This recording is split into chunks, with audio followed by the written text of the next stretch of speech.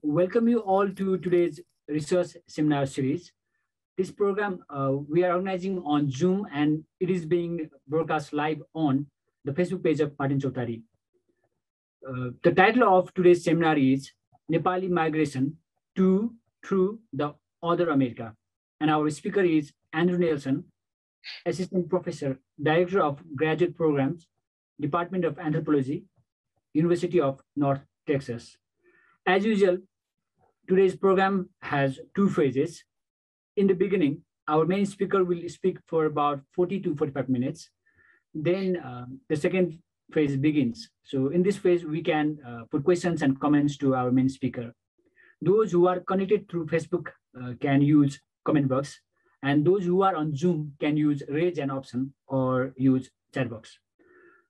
Before we proceed to seminar, now I want to introduce our speaker. Andrew Nelson is a cultural anthropologist.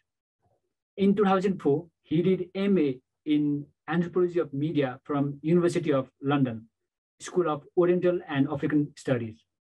In 2013, he completed PhD in Anthropology from University of Virginia. He has conducted research on the urbanization of Kathmandu Valley, the experience of Nepali Bhutanese refugees in the United States, and the migration of South Asian people in Latin America. He has published academic articles in journals such as Himalaya, City and Society, Studies in Nepali History and Society. He has also co-edited the book, The Crux of Refugee Settlement, Rebuilding Social Networks, published in 2019. Now, I would like to request Andrew Nelson to give his talk. Andrew. Thank you, Harsha. Yeah, namaste sapalai. As I say, English bata bolchu, eh? Maaf garnis. No problem. But thank you. Thank you so much for this opportunity. Let me go ahead and share my screen again. Thank you for this opportunity. I should start by explaining I intend for this presentation to be a merger of two different projects. And so bear with me.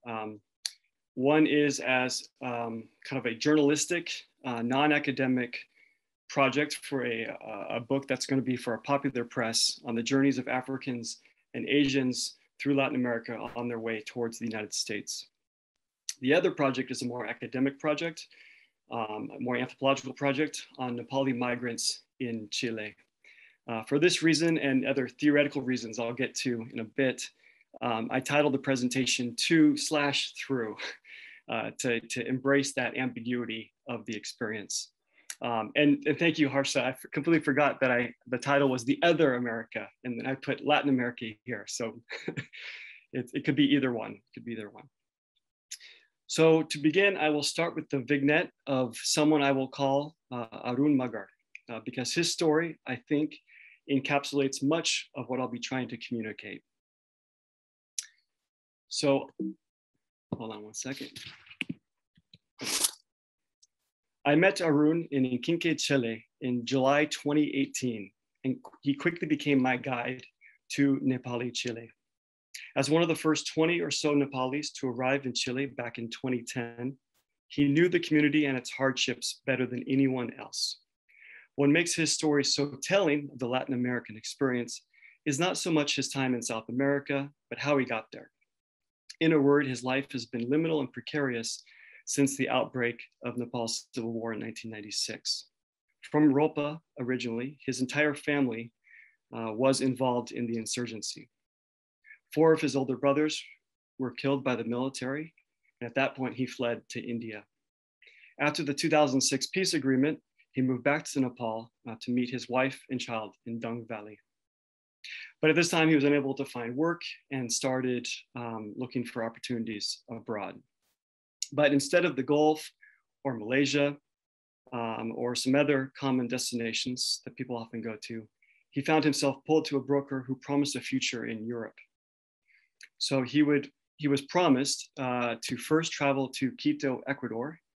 And from there, he was promised that he'd be able to get a visa to Spain. But as so often happens, the visa did not work. So he paid about 8 lakh for a ticket to Ecuador. and flew there. But then in Quito, Ecuador, his visa was denied to Spain. And apparently a member of his group had already flown to Madrid and was deported from the Madrid airport and returned to Ecuador. This left him in Quito, living above a restaurant in the central Carolina Parque neighborhood, with nothing to do really, but he'd wash dishes to kill time, to learn some Spanish, and play soccer in the park. For Arun, staying in Ecuador was not an option. He dismissed Ecuador as a garibdesh without opportunity. Since 2008, for reasons I'll explain later, a South Asian travel industry has been growing in Quito, full of mostly Pakistani and Indian agents, but a few Nepali agents were there at the time in 2010. And so with them, he started talking about possible destinations. And so he didn't have the money to go to the US. That would be about 10 lakh that he'd have to fundraise to get from Quito to the United States. And also he was afraid of the dangers of that trip, which I'd be happy to talk in the question and answer period, because that's something I've studied as well. He was offered travel to Dominican Republic for about $2,000 or 2 lakh, to Brazil for 4,000, or Chile for 3,000 or 3 lakh. Ultimately, he decided to go to northern Chile, to a city called Iquique, a growing city in northern Chile, where a number of Indians own stores in the Zofri. And I'll talk about the Zofri later in the talk.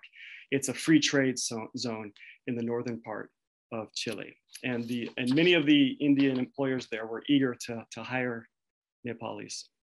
8 years later, he is still in the Zofri, working for a Sindhi boss from Gujarat, selling fabrics to middle-class Chileans and merchants from Bolivia, Peru, and Argentina. But Chile is not a home, not a final destination. It is simply the next best option, a flexible adaptation, improvisation, until he could save enough to return to Nepal.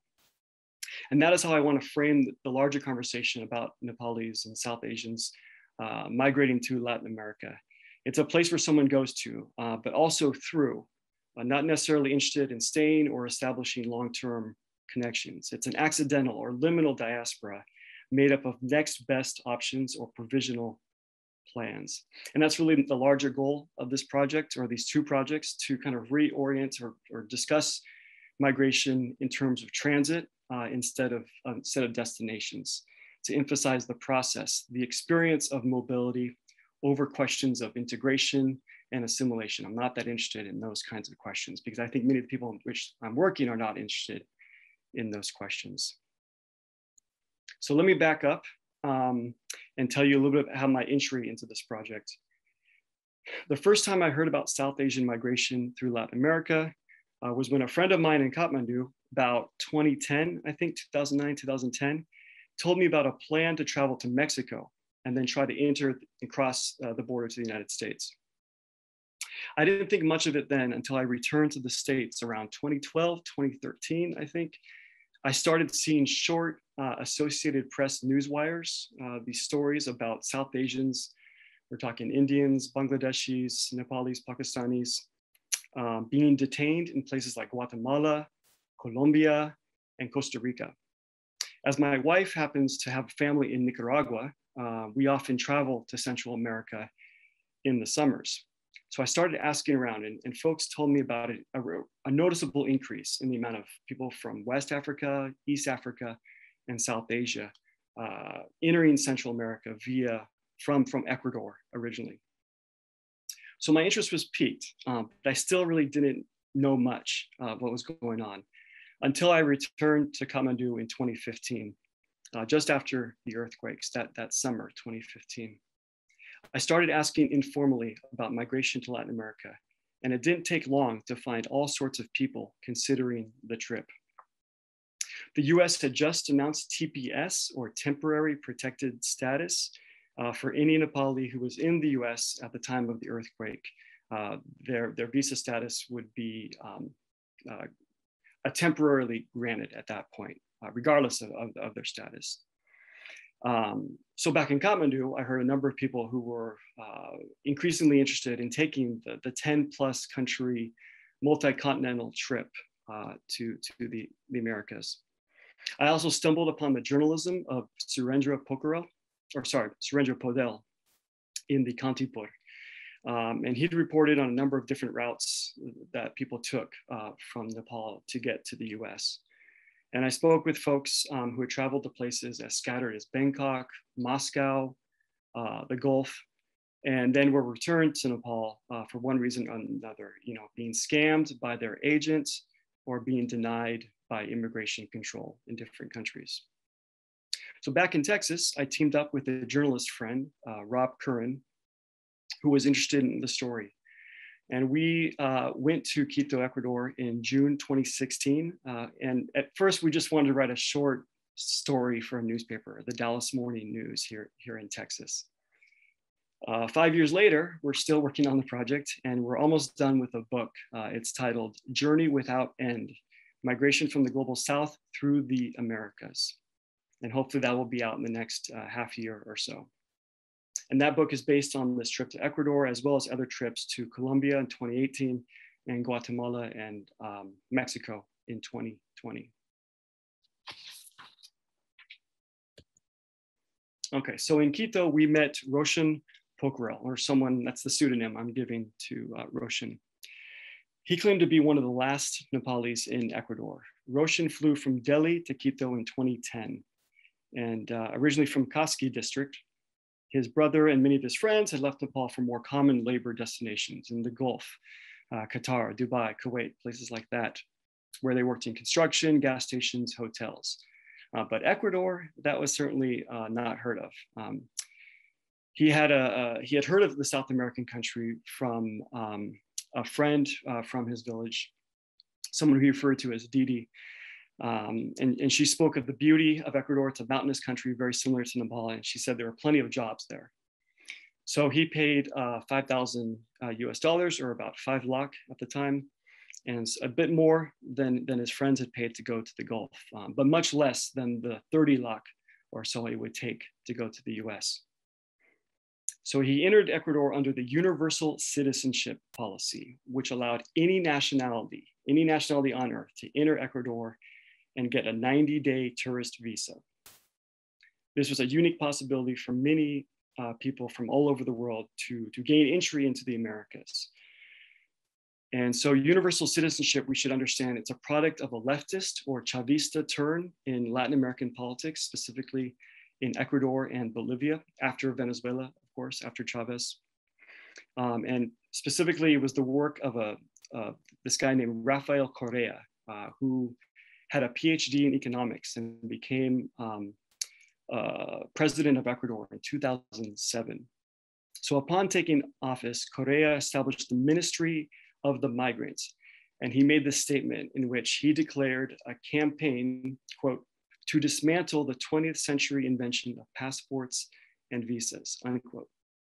Quito quickly became a transit center for migration toward the US or southward towards Brazil, Chile, or Argentina. Within the first year, about 2008 or so, Chinese migration to Ecuador exploded. And then soon thereafter, South Asians, as well as West and East Africans started coming. So when Roshan first arrived in 2010, he said there were hundreds of Nepalis in Quito. Some were working, most were waiting for agents to sort out their travel north towards the United States. And so among a larger kind of South Asian network of mostly Indian and Pakistani restaurant owners and migration agents, there were a few Nepali migration agents in Quito at the time. And in fact, there was one Momo restaurant for a brief moment from about 2014 to 2015, I believe. However, by 2016, when I got there, Roshan told me, Sat Bagyo, US Gayo, Kohi Chile Gayo, Kohi Nepal Farkyo. And so he was one of the few left. Him and his wife were there. The Momo restaurant owner was actually there, but he was suffering from cancer and he later passed away in, I think, 2017. And then there were 2 agents who were actually arrested in 2014 and they were in prison when I was there in 2016. So 18 months after universal citizenship started in 2008, Ecuador reinstated visa requirements for 10 nationalities. And there was a lot of pressure from the US as well as China to reinstate these visa requirements. And so it was countries like Afghanistan, Bangladesh, Eritrea, Kenya, Ethiopia, Nepal, Nigeria, Pakistan, and Somalia. Those were the countries in which all of a sudden you would need a visa to enter Ecuador. And so note, it's interesting that it was most of the South Asian countries except India. So folks could still enter with an Indian passport and not need a visa. And I think that's because of the strong relationship between the Indian government and the Ecuadorian government. So even though this policy only existed for 18 months for these 10 nationalities, it was enough time for this real cosmopolitan center to emerge of an African diaspora as well as a South Asian diaspora in Quito. When I arrived in 2016, the La Mariscal neighborhood, it's a kind of a central tourist neighborhood. It's kind of the Tamel of Quito. All of a sudden you had a number of South Asian restaurants. I'll show you some pictures of some of them here. So yeah, Pakistani places. Here's Taste of India, places with tandoori named. Tadka was another name of restaurant. We have the Green Bangla restaurant. So these eateries were a mixture of kind of high-end restaurants, mostly for upper class tourists and Ecuadorians. But they also had the more kind of fast food, like they call shawarma shops here. And the Green Bangla is very much a shawarma shop, where you had kind of a mixture of Ecuadorian students hanging out, coming for karaoke to get drunk or whatever. A lot of Cuban migrants were there, as well as South Asian migrants. And almost all the South Asians we interviewed, they talked about the restaurant, and then they talked about the other industry, the sending industry of sending folks towards the US. So for those unable to afford travel northward, Ecuador became sort of a trap. From the manpower offices of Kathmandu, Roshan was promised $70 a day he can make in Ecuador. Enough he figured he could save enough money to go to the US. But when he first arrived, he would just make $5 or $6 because they would deduct his rent as well as his food payment from his paycheck. And he was working really a 12-hour shift, almost a daily, 7 days a week in many cases, rarely get a day off at one of these shawarma shops. And when we met in 2016, he was getting about $15 per day. And just to note, Ecuador uses the dollar as their monetary system. They switched, I think about 2006, they switched to the dollar from the sucre. And so his work conditions reminded me, really exploitative work conditions, reminded me a lot of gas stations that I've seen here in Texas, where you have an Indian or Pakistani boss who's often ordering around Nepali workers. As I was talking to Roshan, his Afghani boss was getting angry, I could tell. He yelled at the restaurant chef, who's a Bangladeshi, who in turn would yell at Roshan. And you see the kind of this hierarchy of labor relations. Around 2011 or 2012, the transit center for Nepalis coming through South America shifted from Quito to La Paz, Bolivia. And that's because of that visa change in 2010. When I met Nepali migrants in Colombia in 2018 or in Mexico in 2020, they had all entered the Americas via La Paz. Well, actually, first through Sao Paulo, Brazil, and then Santa Cruz, Bolivia, and then ultimately to La Paz. And here are just some numbers. I'm not going to talk about this today, but if in the question and answer, because this is part of that other project about people moving towards the US. But I can certainly return to this in the question and answer if anyone wants to talk about migration, via the Darien jungle in Panama, the Panama-Colombia border, as well as moving north. And I'll just take a minute here. Okay, sorry, just checking the questions. So you see, particularly for Nepalis, a huge jump around 2015 to 2017, right? So it shows that the Bolivian route was when things really started to increase, not so much from the Ecuadorian route.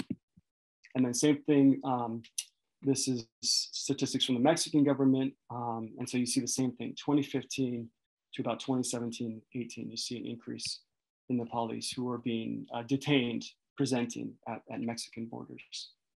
So particularly the border with Guatemala. And then finally, here's a statistic from the US Homeland Security of Nepalis who have been detained at the US-Mexico border. And again, you see an increase 2015 to 2017, 2018. But again, this is an odd category because it's deportable folks. So many folks aren't counted here in this number. So that's why it's quite a bit lower than the numbers through Panama and through Mexico. Okay, so back to, instead of moving north, a lot of people also moved south toward Chile, where I conducted research in 2018. And that's what I'll talk about for the rest of this presentation. The supposedly first Nepalis in Iquique, in that northern Chilean town, we'll call them Krishna and Arjun. They entered the Western Hemisphere, the Americas, in 2007, with promises of work in the Dominican Republic. So even before the Quito visa option was available. And so they were told, come work in the Dominican Republic, and after a couple of years, you could transfer to the United States. But while en route, they were detained at the Montevideo airport in Uruguay and told they couldn't continue on to the Dominican Republic. And so at that point, they obtained a tourist visa. They found that if they bought a ticket on a cruise ship leaving from Santiago, Chile, it was a way of getting a tourist visa to Chile. So they went over there and they got connected with this Indian fellow who'd been in Chile, owns many restaurants and hotels. He owns this hotel here in the middle of Santiago, Hotel Majestic. And Krishna and Arjun referred to this as an Indian refugee center. So it became a place for folks who were kind of stranded, not sure what to do, unable to go where they meant to go, where they were destined to go. And instead, they waited here for jobs to open or other opportunities, for other migration opportunities. So Krishna and Arjun stayed here, working in the restaurant in the hotel. They stayed here for about 2 months, right in the center of Santiago. And then finally, they were offered a position here in Iquique, right? So they moved from Santiago to Iquique, which is about a 24-hour bus ride. It takes quite a long time.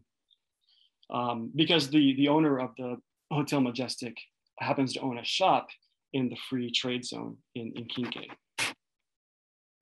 And so then they started recruiting other Nepalis to come from Quito, such as Arun, other people who were all over South America, to come to Iquique because you had a number of stores there in the free trade zone that were owned by Indians who were interested in hiring Nepalis to work there. So until about 2012, most folks were able to get a visa to Chile from applying from Ecuador or Peru or Bolivia, and then enter with documentation. But that also, in Sao Paulo as well. A lot of people were just staying there and getting visas over to Chile to work in the free trade zone. But this came to a stop in 2012 when the Chilean government identified and really targeted Nepalis and started cutting down on their visas. For the next 3 years, from 2012 to 2015, migrants would make more clandestine travels from Bolivia to Chile. What one participant I talked with, he called it the Marubumi route, right through the desert. The Atacama Desert is this area right here on the border of Chile, Bolivia. It's a very inhospitable place. So they would take a combination of buses and then get off right before the border and then sneak across the border by foot and then get connected with a private vehicle in Chile to go to Iquique. In 2015, another route opened up, and this was a really interesting thing that developed via the Chilean embassy in New Delhi. So in an entrepreneurial college, I like to call it an entrepreneurial college, a profit-seeking college in Santiago, Chile, connected with a number of educational consultancies in Kathmandu, as well as the Chilean embassy in New Delhi. And so essentially for about 10 to 15 lakh rupees, folks could get a visa from New Delhi to come to Chile, an educational, a student visa. And so in Chile, they were supposed to be given master's degrees in wine cultivation or tourism. But then they were promised you could convert those into work opportunities in Australia and the United States. And they were told Chile was an English-speaking country in many cases in the South of America, right? Which technically was correct. And this new route, let's see here, you can see the spike from 2015 up to 2017 of Nepalis obtaining visas to Chile. And that was all through the Chilean embassy in New Delhi. Please take a minute here. Yeah, for sure. To Priti Pant's question, we can get to that in the question and answer. There was just one or two folks that were settled in Chile before migrants started coming via Bolivia. One person, I believe, was a physicist, a computer engineer, and then one person had an automobile company there.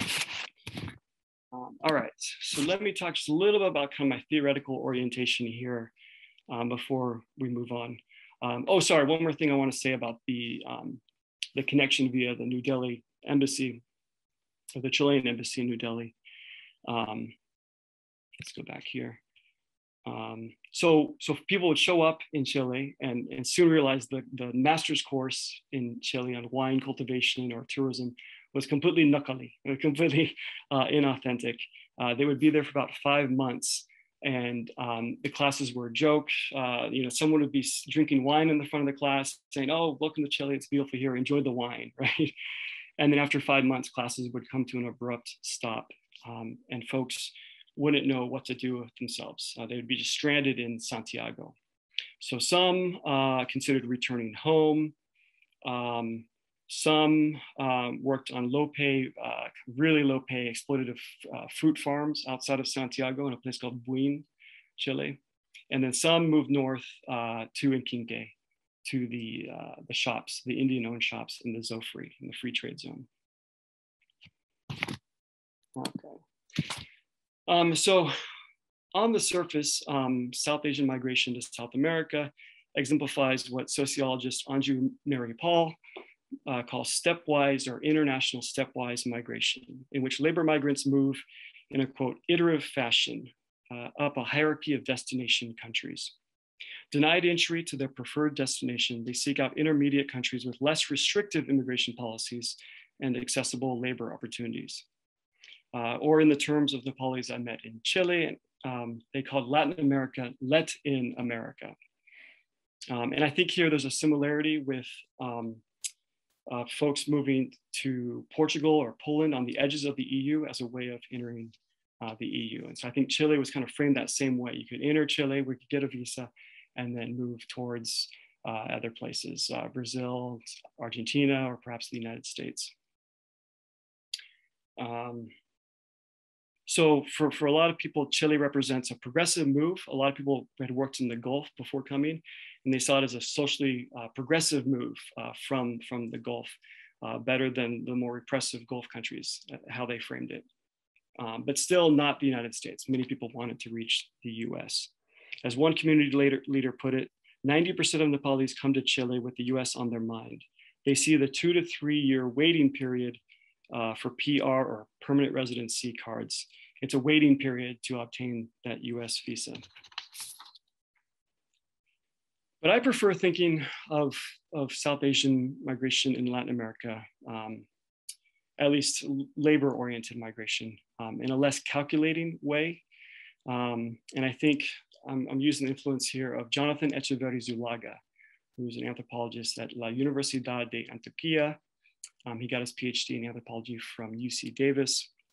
And he came up with this idea of errance, based on research with migrants in Dakar, Senegal, and in Quito, Ecuador. Echeverri Zulaga theorizes errance as a state of being in which borders, people, documents, and identities are dislocated, closed one day but open to negotiation the next. Amid the fluctuating and provisional dynamics of errance, there are no destinations, no fixed destinations at least, just next best options for continuing movement. It's clear from speaking with Amar and others Arun and others, that the uncertainty and transitory nature of the journey is a defining part of their life experience.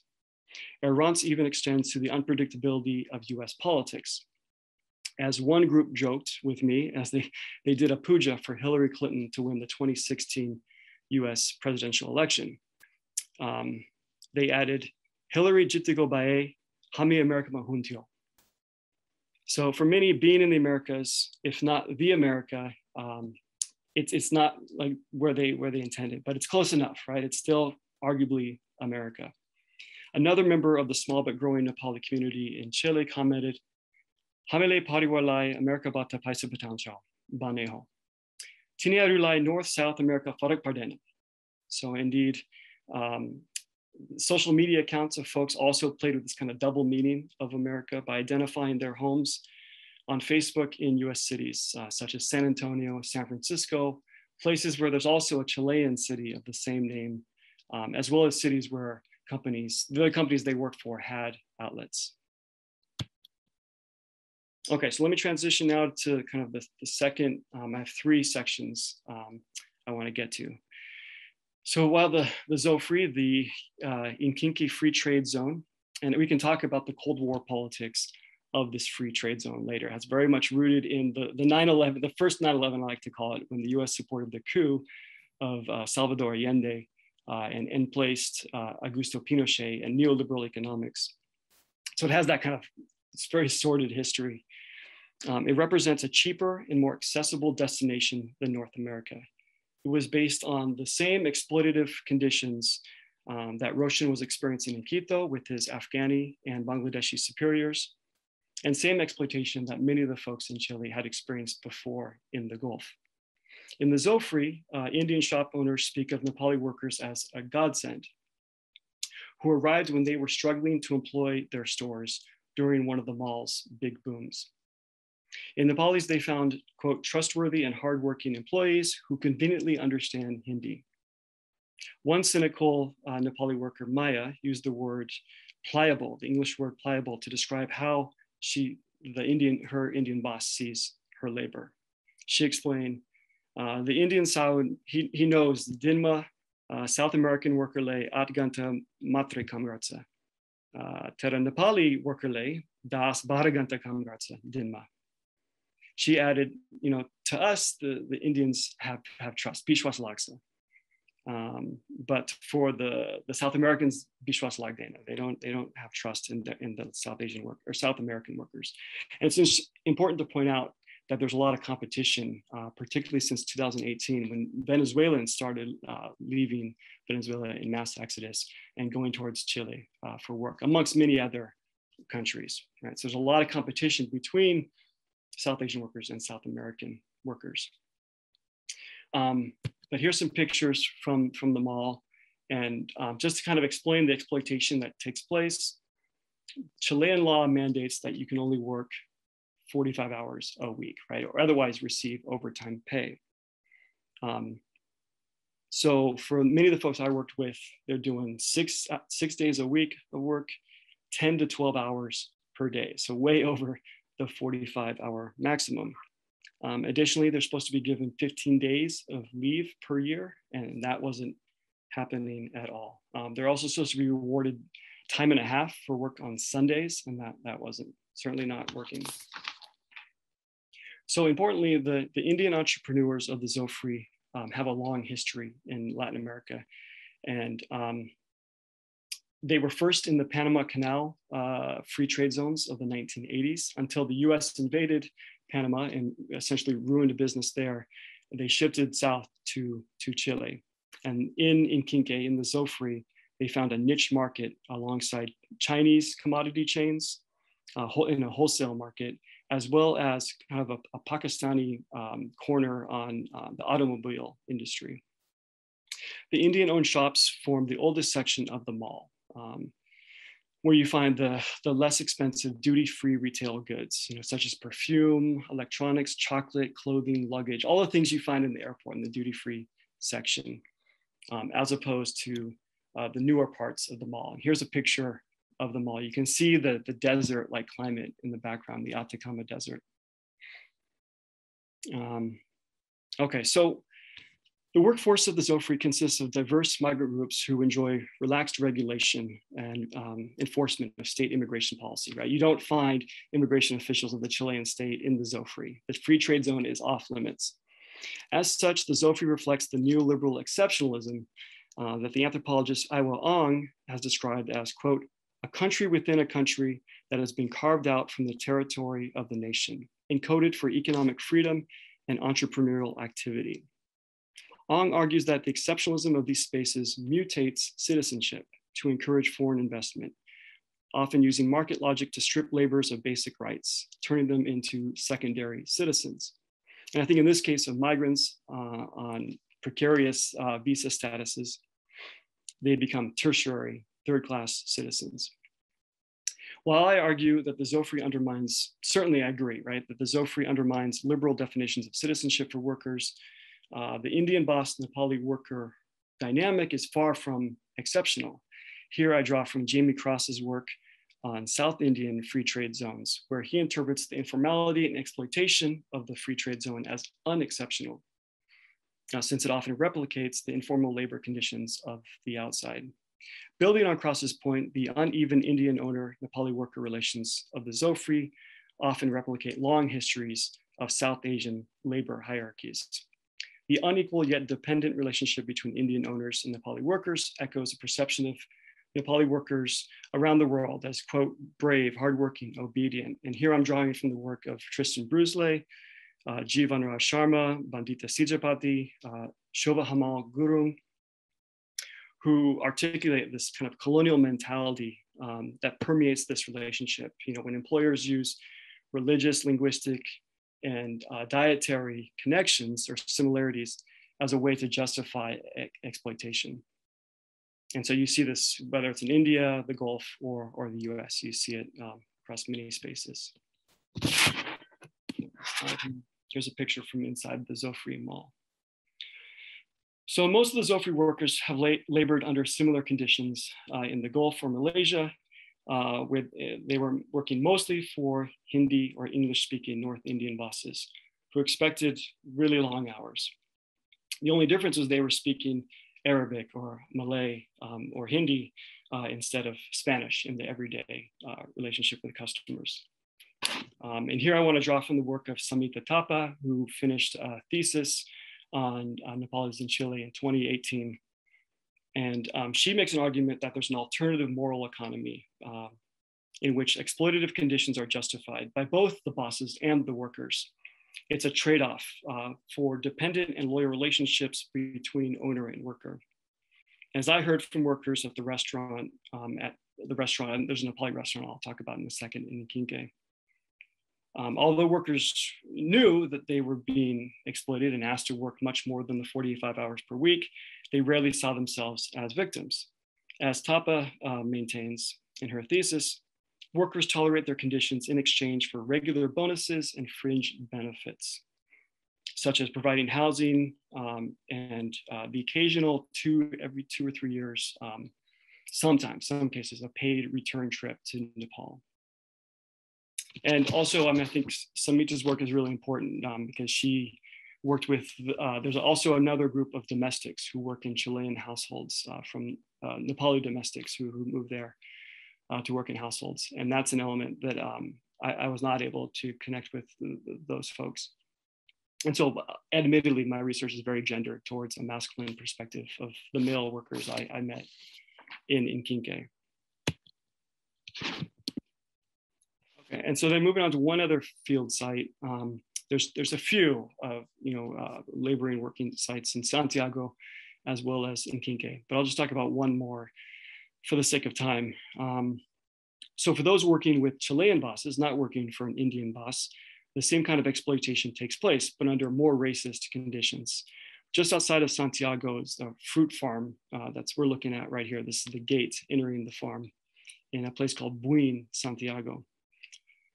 And I visited this labor camp where there's 22 workers who are living and working aside other discriminated classes in Chile, such as Mapuche indigenous groups, as well as migrant laborers from Haiti. The list of labor abuses here were long and detailed. And in fact, they have a pending case in the Chilean labor court right now. Workers were consistently underpaid, asked to work under very unsafe conditions, and given insufficient resources to live with here in the camp. You can see here an image of the dormitories where they're staying. So the workers would compare their situations to previous jobs in places like Malaysia, Iraq, Dubai, Saudi Arabia, even Afghanistan. And they would state, Chile has more bikas than those countries. And Ramro Karania, right, strict laws, but it didn't matter. You know, we're still sabanda tala in the class system. Okay, which brings me to my final section. How am I doing on time? Okay, probably getting close. I'll have about 5 more minutes. Yes. Okay. For this final section, I return to Arun, the fellow whose migration narrative opened up the presentation. When I asked him to explain why Nepalis tolerated their labor conditions, he explained, or he laughed, explaining it was not so simple. Using language as a metaphor, he explained that Nepalis, as the lowest workers in the Zofri, had to learn and communicate in a variety of other languages. Hindi with their bosses, Spanish with coworkers and customers, even the occasional Mandarin in the wholesale market, or English in some cases. Meanwhile, those with more privilege could force others to communicate in their native language, as I'm doing right now in this presentation, by choosing my native language as a sign of privilege.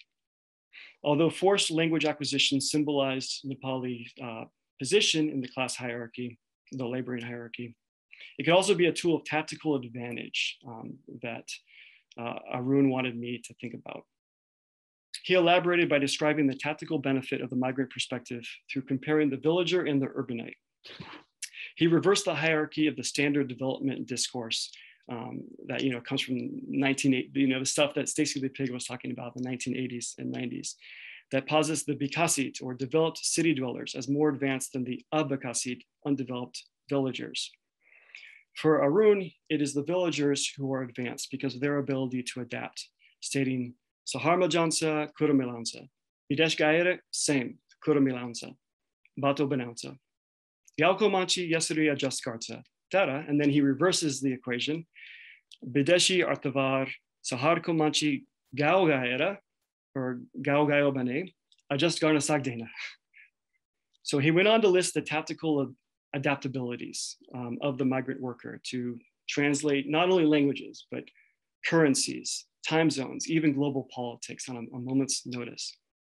And at this point in the conversation, his flatmate, Ashima, jumped into the conversation to contrast Nepali worker solidarity with the Indian bosses, who she said, quote, Dani Bayapani, Yahat Chelima, Yiniaru, extranjero status ho, Hami Juste. And extranjero means foreigner in Spanish. So they were foreigners just like us in the eyes of everyday Chileans. The difference is the Nepalis have other workers to be with, to cut costs with, to share time with, to organize with. And I will finish now by talking about just 2 examples of restaurants in Inkinke in which you see this worker organization taking place. So I want to make the argument that these restaurants provide third spaces between the workplace, the Zofri, and the home, in which they become spaces of solidarity for the working class diaspora. So this is El Restaurante Monte Everest.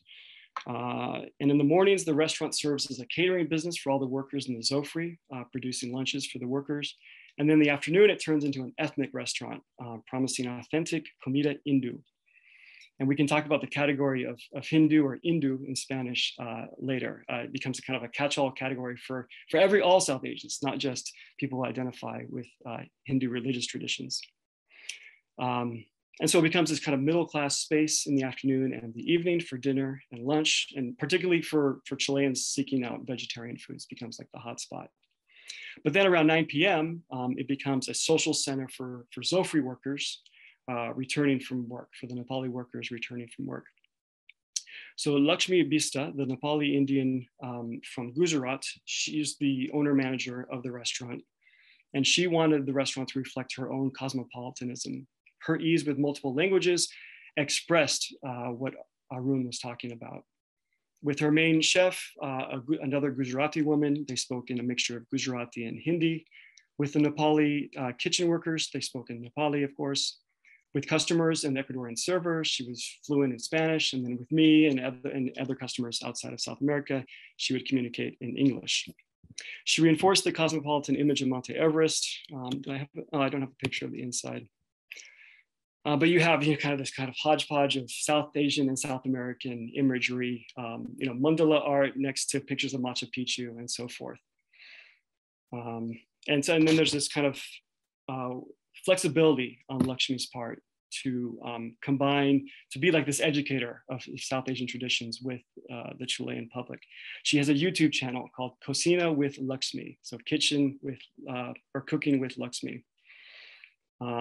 She talks about how, don't worry, the food won't burn you, it's not too spicy, that sort of thing. And there's even an Asian fusion section on the menu in which you have Chinese Indian hybrid dishes like Hakka noodle, Manchurian curries, manchow soup. As one South Indian entrepreneur in Kinke explained to me, the sign of a true Indian restaurant outside of India is to have Chinese food on the menu, because that's what we eat in restaurants in India. But no foreigner would ever want that. So for the Nepali workers of the Zofri, Monte Everest was a space of post-work social gatherings. It provided officially a monthly meeting space for Nepali Chile Samaj, a group to counterbalance the fact that there was no diplomatic presence here, right? The closest embassy is in Sao Paulo, Brazil. And after the 2015 earthquake, this group got together and sent money to villages in Gorka. And I should point out, this is very much a gendered social space, right? After work, that is male workers of the Zofri get together here. And so here's the kind of the plaque of the Samaj getting together. And in 2017, they became more politically engaged, writing a letter to the foreign ministry in Kathmandu, as well as the embassy in Brazil, demanding that recruitment agents tell the truth about the student visa scam that I alluded to earlier via the Chilean embassy in New Delhi. Within a few months, to everyone's surprise, Kathmandu police arrested 3 agents at a manpower agency. And further, in December 2018, 2 diplomats at the Chilean embassy in New Delhi were arrested on charges of corruption connected to the student visa scheme. And just last month, actually, this group got together and wrote a letter to Nepal's foreign ministry demanding an embassy be placed in Santiago. And there's many internal factions and fissures within this group as well, but that's perhaps another conversation. Okay, and so then finally, just talk quickly about the second restaurant, Sabores de Casa. So the flavors and tastes of the house is the translation of this restaurant. So unlike Monte Everest, which was established via Nepali to Nepali business connections, this one, the owner, who I call Dipendra, was able to do this kind of rent-to-own structure from the previous owner, who was a Bolivian fellow who wanted to return home. Let's call him Santiago. And so for Dipendra, success was not guaranteed. He wanted kind of a lower financial risk. It was something seen as, failure would not be devastating because of this rent-to-own sort of arrangement. And so the restaurant kind of remained in this ambiguous space, what he called local food that included beef, right?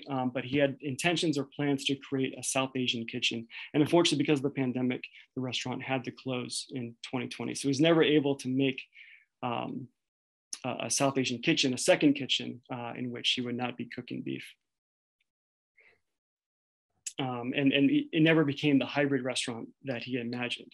But it's important to point out the contribution nonetheless of this restaurant, because it's located in the migrant, whereas the Monte Everest is located in the tourist center of Inquinque. Sabores de Casa is located in the more migrant-heavy part of the more working-class part of Inquinque, next to open stalled markets, hardware stores, chifa or Chinese restaurants, juice stands, and Colombian empanada takeaway. As Dipendra explained, it was a Nepali space hidden in plain sight in a neighborhood of migrants where, he said, Hamra Aftero Spanish, Bolepani, Manchile Hamila Wasu Gardena, right? So we were essentially unnoticed in spite of our bad Spanish. So unlike the daily fluctuations of Monte Everest, here the clientele of Sabores de Casa was pretty consistent of working class migrants, both South Asian and South American, right? What we might call a kind of a form of subaltern cosmopolitanism was taking place here. So on the weekends, Nepalis would gather here to watch football games and socialize with their Venezuelan or Colombian co-workers. It was a place for cross-ethnic working class social relations. Sorry, not quite there yet. For Dipendra and his wife Sushmita, Sabores de Casa did not represent a long-term commitment to Inkinke, right? And this is why I'm not really interested in the questions of assimilation and integration, but more this idea of the experience of transit as a framing idea, like this to-through idea of errance that I was talking about earlier. And so here it was really just a scheme, a plan for Dipendra and Sushmita to gain PR status, right? To have that business connection expedite their ability to get permanent residency. And then hopefully be able to travel perhaps to Mexico, Argentina, Peru, Colombia, amongst many other places. And then ultimately perhaps get to the United States. When Sushmita arrived in 2013, Dipendra got there about 2010. She started working in the Zofri, and Dipendra, Sushmita recognized the exploitation from day one and wanted the restaurant to be an alternative space, somewhere they didn't have to work under the exploitative conditions with Indian bosses. So in 2016, Sushmita quit the Zofri and started a home catering business, delivering food for workers in the Zofri. And then in 2018, they started the restaurant. But when I was there, just a few months after it opened, Sushmita shared with me, I'll try this for 2 or 3 years, but we'll see. We're not attached to it. She kept saying, "Hera, we'll see." And she complained that there was too much masu, ati masu. She wanted to shift to that more hybrid idea of a restaurant. Unfortunately, that never happened. So as a final statement, in the flexibility, improvisation of Monte Everest and Sabores de Casa, I see the combination of the 2 points I've been trying to emphasize, or hopefully I've emphasized in today's talk. You have Arun's villager consciousness, which is expressed in the ability to adapt and improvise, to adapt to the precarious and shifting conditions of labor exploitation and unstable visa statuses and so forth. It is the practice of Echeverry Zulaga's idea of errance, but taken beyond migration to a more kind of experiential understanding of being, to embrace uncertainty and to make do with the next best options. And I will stop there and open up for questions. Thank you so much, everyone. Yeah, thank you, Andrew. Now we welcome questions and comments from our participants. I think there is a question from Facebook. Have you addressed it? No, sorry, I have not. So this question, you can read, I think. So I can read. Did you encounter any professional Nepalese in Latin America? Are there any settled over there? Yeah, that's the question. Yeah, absolutely. Yeah, so absolutely. As I briefly mentioned before, so if 2007, 2008 is the first time that the, kind of via Ecuador or via Bolivia migration started. There were, I believe, 2 folks in Chile, in Santiago. One person who came as a computer science student and also had got a PhD in physics, I believe. But from what I could gather from the other folks in Santiago, he was very hard to get in touch with and tried to stay distant. And then there was someone who started an automobile industry in the this kind of central part of Santiago, the Estación Central, this central train station. And it's kind of this booming, gentrifying neighborhood because of Chinese investment, East Asian investment in Santiago. It's a really interesting place. And he employed a number of both South Americans, Nepalis, Indians, a number of people there in the automobile industry. And he became really an anchor for the South Asian diaspora there and really helpful to my research. So yeah, a few that I know of. And I should also point out that Sao Paulo, Brazil has a pretty large growing diaspora of Nepalis as well as South Asians. but it's not a place I know anything about. So I imagine there's also a lot of professional investment there, but not in Ecuador. In Ecuador, you have mostly just Indians who are investing professionally, particularly through Tata. Tata has a large kind of subsidiary there in Quito. Thank you, Andrew. You can raise your hand and let me know. I think Jivanji has put many questions. Jivanji, do you want to ask yourself? I think that will be better. Sorry, Ashaji. Am I audible now? Yes. Okay, thank you. First of all, thank you, Andrew, for that very comprehensive and informative presentation. This is one of the very under-researched area, at least for Nepal and Nepalese, I would say. So my first question to you was in regards to the financing of this trafficking and smuggling of Nepalese to America via some of the countries on the routes that you just mentioned. Obviously, they can't fund their migration from Nepal because they need to take the permission from Rashtra Bank for the foreign currency. So obviously that has to be through the informal channels. And in one of my research, particularly in Qatar, I had identified that these patterns of migrations was facilitated mainly through the financing of these irregular channels, including from the countries like Qatar and UAE. And then this also has implications on the way that the Hundi system functions globally. So that's one question. And I was also wondering if you could talk a little bit about,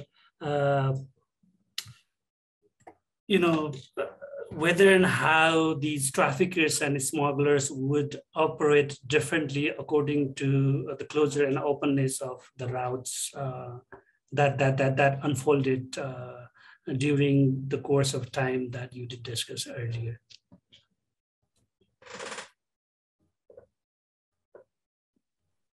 Yeah, thank you, Jeevan. Those are great questions. Apologies, I just had to make sure my power didn't die on my computer. So yeah, let's start with the first one. I mean, that's a really complex question that, there's so many different ways to talk about this. And I should point out that the bulk of my research for the smuggling routes towards the United States have been more with West African and East African migrants. So I can tell you all about Eritrean networks through the Gulf and financing that way. But the little bit I've learned with Nepali, a lot of it comes from the work from CESLAM, the group of social science Baha, and all the access to all the things that you've all been doing for the last couple of years. But from the little bit I've talked about, it's usually the case of land put up as collateral with an informal money lender in the town or village or whatnot. And we're talking, 30, 33% loan rates. And so, particularly for the folks, the people I've met the most, I guess, are the returnees, the ones that, like one person made to Singapore, and then his dalal disappeared, and he had to take a flight back via Bangkok back to Kathmandu. And he had tried, I think, 3 different times to get to the Americas, and each time it failed, right? And so he was looking at massive, massive debt, as well as loss of his family's land and so forth. Other than that, yeah, I think the Gulf route makes sense, right? And that's certainly the case that I found with East African migrants via UAE specifically. And that's usually people hang out in UAE for about a year or so as a way of financing the route. And the other interesting thing to point out is that, and this gets into your second question about routes and openness and knowledge. Knowledge is so insular throughout, right? So for the majority of folks, they're doing things like driving people from safe houses to hotels to bus routes and so forth, right? Or taking them to restaurants and getting them just to the border. So everyone has kind of a very narrow definition of what their job is. And for the most part, I think most agents or coyotes, you might call them in Spanish, think of their work as doing humanitarian work, right? Of helping migrants to continue moving northwards. And oftentimes that is indeed the case, right? There's very little kind of overall oversight of the route. But having said that, the folks in Quito, particularly there was an Indian man from Gujarat and a Pakistani fellow, who every restaurant we ever went into, they would always be there, talking to potential migrants, both about financing or continued financing, right? Because usually, in my experience, people would put down maybe 15 lakh to get to the Americas, to get to Bolivia, to get to Ecuador. And then there's a whole new round of financing that takes place to continue the trip, right? And you kind of pay piecemeal as you go along. And that's why the coronavirus was such a nightmare, because it shut down a lot of those currency transaction businesses. And so people essentially became stuck. Not to mention, of course, all of the health, public health mandates that went out to close down borders. But having said that, these two fellows that I met in Quito were willing to talk about everything. It was really interesting because they talked about how, oh, you shouldn't be asking questions about that. No one's going to talk to you. And then they proceeded to kind of tell us everything. And we'd ask, well, how do you know that? We said, oh, they just hear things on Facebook, right? And so it was really interesting for that kind of middle point, that transit point. And I think La Paz, Bolivia has become that transit point somewhat after Quito was essentially shut down for non-Indian migrants. I think there are just a few handful of people, right, that were willing to that new kind of end-to-end transactions.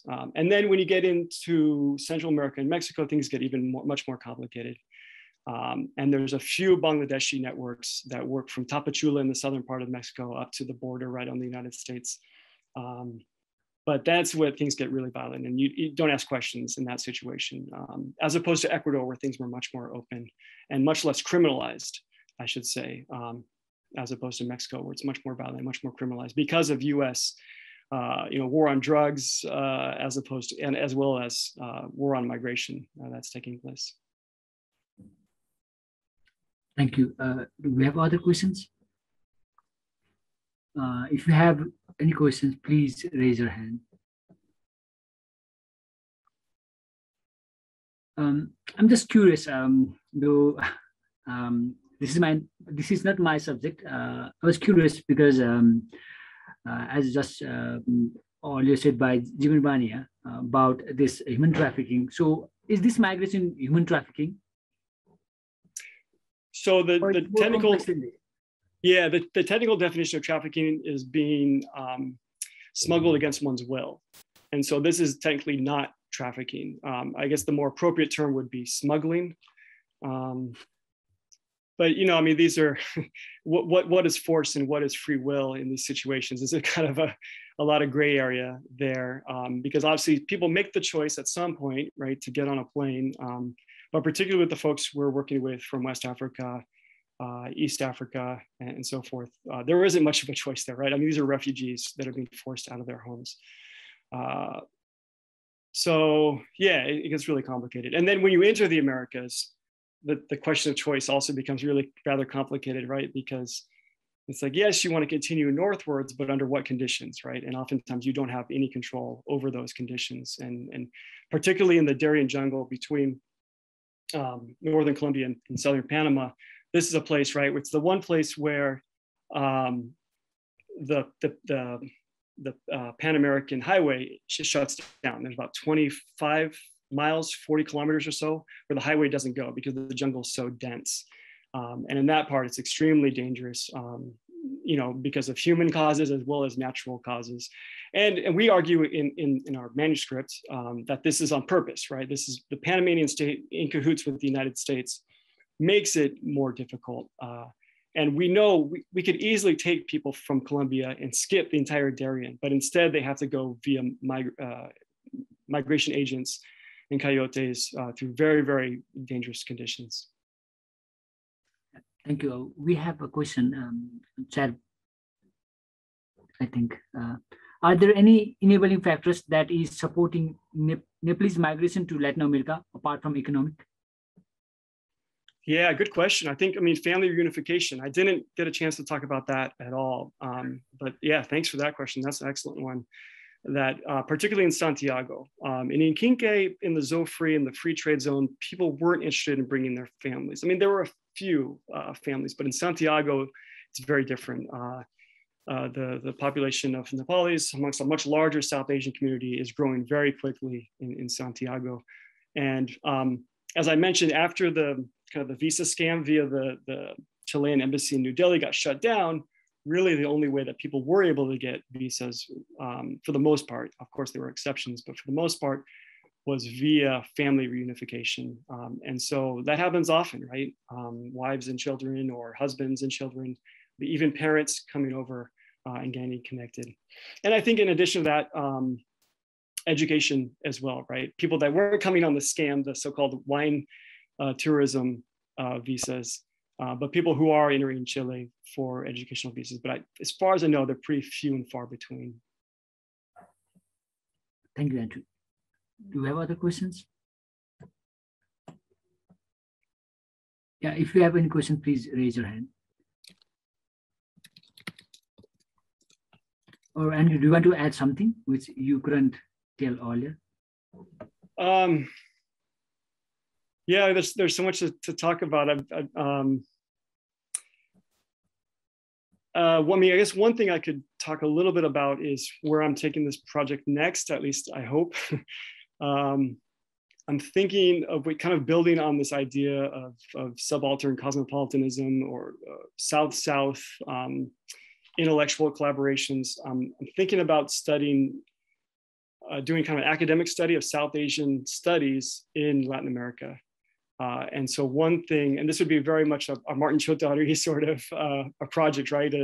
An anthropology of anthropology, or a study of academics. But I think it'd be really neat to learn, there's particularly a college, Colegio de Mexico in Mexico City, that has a very vibrant South Asian studies department. And so I'm thinking about maybe doing a project with them there, and thinking, you know, more kind of long-term about the South American, South Asian, or Latin American, South Asian, political connections and questions of solidarity and so forth that might emerge from departments like that. Yeah, I think we have another question on chat. Do these migrants have thoughts for reverse migration back to Nepal? Are they thinking to return back to Nepal? Absolutely. Yeah, everyone wants to return for the most part, right? I mean, going back to your previous question, I was just kind of thinking about all the exceptions, and there certainly are evens that I didn't mention, right? I mean, folks that see, particularly amongst youth who came on the visa scam, some people didn't really mind being scammed because it was a way of getting out of Nepal because of whatever family disputes or social relations, for whatever reason, to be perhaps with a partner before marriage, or a partner that people weren't allowed, or families wouldn't consent to marriage. That was one kind of escape to move to Chile together and be together with a partner. Now, having said that, yeah, there's a constant conversation about returning to Nepal, right? And it's just a matter of, I mean, I think oftentimes people kind of do this math work, this calculation of how many years do I have to, pay off the loan first off that paid for me to get here, get the visa status, right? So I can return and have options for future travels. And then finally make enough to go back and be able to purchase land, preferably on the outskirts of Kathmandu, amongst Pokhara, amongst many other places. But kind of the same things we see a lot with Gulf workers, right? And it's kind of like, how long do I need to pay off the debt and make a little bit to invest or reinvest back in Nepal? Thank you, Andrew. I think there's no more question. So I think we need to finish today's program. I want to thank Andrew for a wonderful presentation. I want to thank all the participants also for giving time for this program. Thank you all. I request all to participate in our other program. Let me inform you about our next program. So it is in Nepali. यो चाहिँ 29 Bhadau 2078 14 September 2021 मा हुँदैछ। यो मधेस छलफल श्रृङ्खला हो। Nepal Madhesh foundation र Martin चौतारीको संयुक्त आयोजनामा हुने हो। यो मधेस आन्दोलन र मधेसी पार्टी भन्ने विषयमा हो। वक्ता चाहिँ प्रोफेसर कृष्ण हाँसेतु, राजनीति शास्त्री। तपाईहरु यो प्रोग्राममा पनि आउनु होला। या thank you very much Andrew and for Al.